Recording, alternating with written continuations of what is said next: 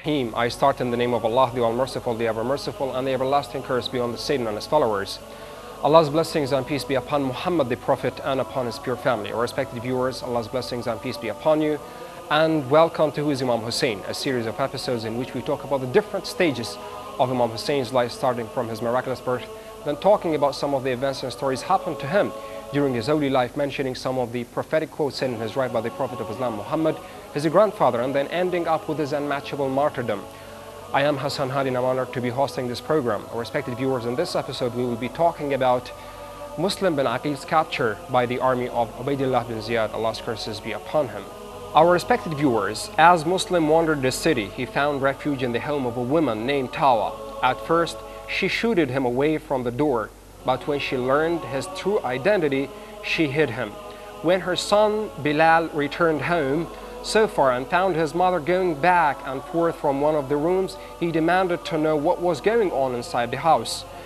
After swearing him to secrecy, she told him of the guest that was at their house. Our respected viewers, that night, Ubaydullah bin Ziyad, Allah's curses be upon him, had ordered an assembly at the mosque. After the evening prayer, so far he ascended the member. He began by insulting Muslim bin Aqil, Imam Hussein's messenger to Kufa, Allah's blessings and peace be upon them both, and threatening anyone who gave him shelter so far. Ibn Aqil, the stupid and ignorant man, has attempted to raise the opposition and rebellion you have witnessed so far, he said. Ibn Ziyad then went on saying, there will be no security from Allah the Almighty for the man in whose house we find Muslim bin Aqil, and whoever brings him to me will have the reward for his blood so far. With that, he ordered a search of all the houses of Kufa to begin in the morning as soon as possible. Yet Bilal, the son of Tawa, broke his promise and told someone else that Muslim bin Aqil, Allah's blessings and peace be upon him, was hiding in his home, and the news quickly made it back to Ibn Ziyad, Allah's curses be upon him, who sent out a party of more than 70 men to capture him so far.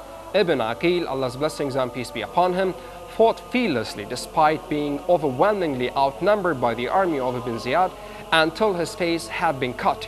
2 of his teeth had been knocked out, his head and shoulder severely wounded. Some of the people present then even began to throw stones at him so far. Despite all of this, Muslim continued to fight.